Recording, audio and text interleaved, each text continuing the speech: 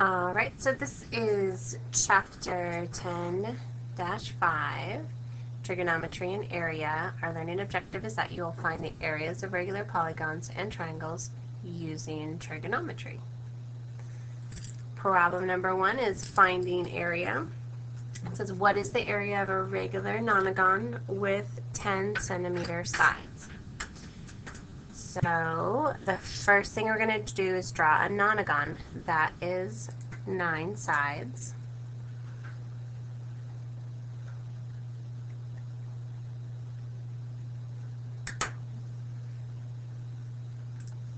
So it kind of looks like this. It's got 10 centimeter sides. The next thing that you do is to draw it's like your nonagon radiuses from the center to the vertex. We're going to go CP and CR, and you get a nice little isosceles triangle right here. The measure of our central angle, which is this entire angle here, is 360 divided by 9, 360 because that's how many to get all the way around, and 9 because we have 9 sides. When you simplify that out, you get 40.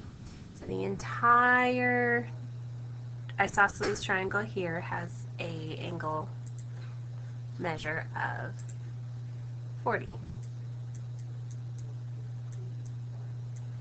Okay, so now the perimeter all the way around the nonagon is 9 times 10, because I have 9 sides and each one is 10 centimeters, and that is equal to 90 centimeters.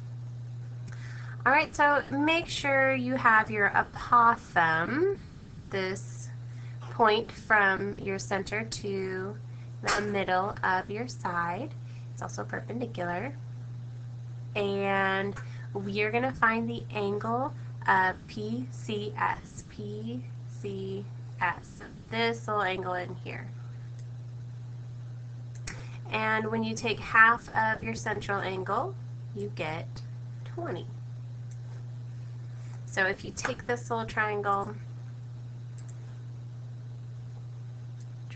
PCS, and you draw it out, he's going to have a angle of 20 right here, a side of 5 because the whole thing is 10, so half of it is 5, so that's where this 5 comes from. Alright, so that's this right here.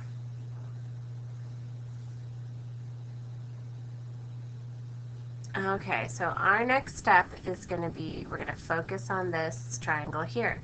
We have the side, we want to find the apothem, because in order to use the area of, the formula for the area of a regular polygon, we need the apothem in the perimeter.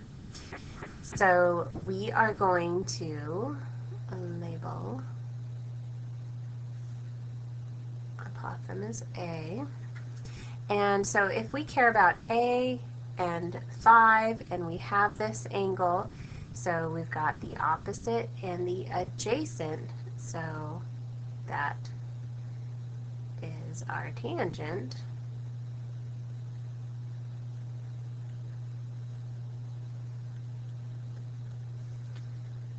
So when we go to solve, we're going to substitute in 20 degrees for our angle, 5 for our opposite side, and A for apothem for our adjacent. The next thing we want to do is make sure we solve for A. So we are going to, if I was doing this, I would put this over 1 and then cross multiply. So then I get A times the tangent of 20 degrees equals 5, and then I would divide both sides by tangent of 20 degrees.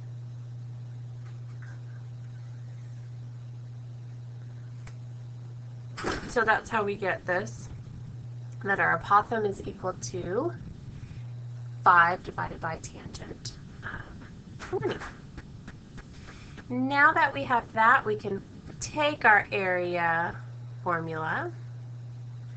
So area is 1/2 times the apothem, which is this value, times the perimeter, which, in case you forgot, is this value. So we plug in, here's A, and here's the perimeter P, and then we just do a nice little calculator check to find that. And let me show you how I would put this in my calculator. So I would go 0.5 times parenthesis 5 divided by the tangent of 20, close parenthesis, times 90 equals, so 618.18, and let's just take a look at our formula. It doesn't say a rounding, so we'll round to the nearest square centimeter. So that is 618 centimeters squared.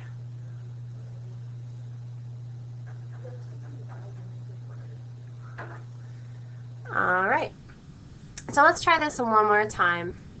What is the area of a regular pentagon with 4-inch sides? Round your answer to the nearest square inch. So we must have a pentagon. That's the first thing. And then we've got 4-inch sides, so this is 4 inches. And then we want to make sure, like the one before, that we draw in our central angles. And I'm actually going to use a straight line this time. So here's what it looks like. Our apothem will be ginormous. Our apothem will be down the center, and no, that's normal.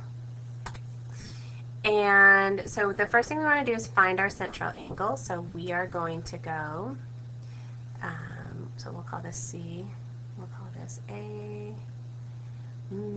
B, we'll call this D. So we're going to find angle ACB, and it is equal to 360 divided by 5. So that's 72 degrees. So if this whole thing is 72 degrees, let's take and isolate the triangle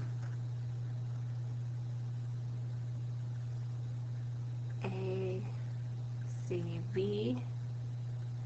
So if I'm putting in my apothem, and I'm going to label it A, this whole thing is 72, so I just want half of that, and that's 36 degrees. So if I know that the angle of ACD is equal to 36 degrees. So if this whole distance from A to B is 4, then half the distance from A to D is going to be 2. So AD is equal to 2. All right, so I'm going to break this down even further.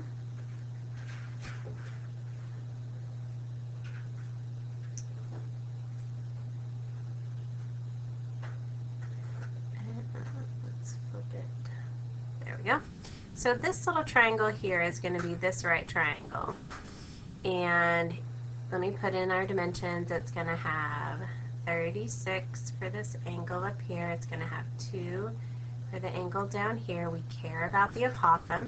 So if I have this angle, I have the side opposite and the side adjacent. I'm going to use tangent to find the apothem. So it's equal to 2 over A. And I'm going to cross multiply this over 1.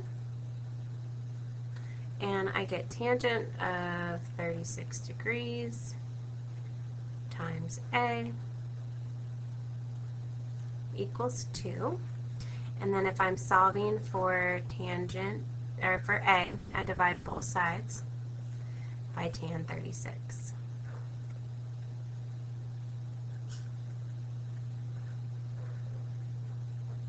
So then if I go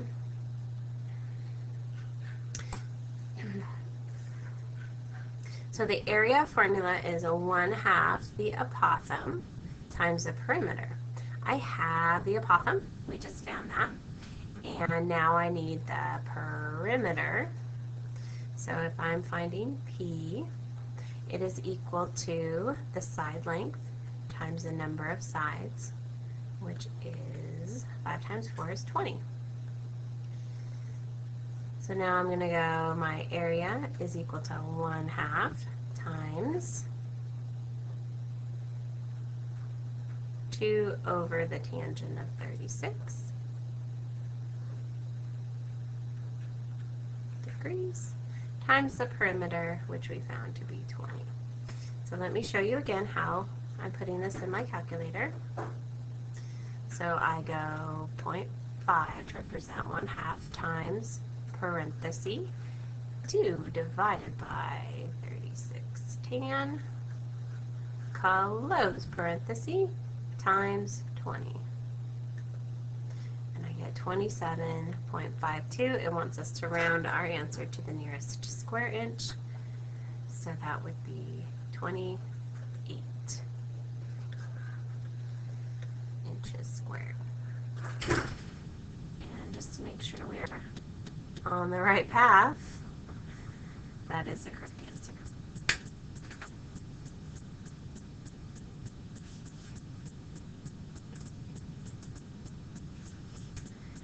All right, so we're going to talk about finding the area of a triangle when you have a side, an included angle, and a side.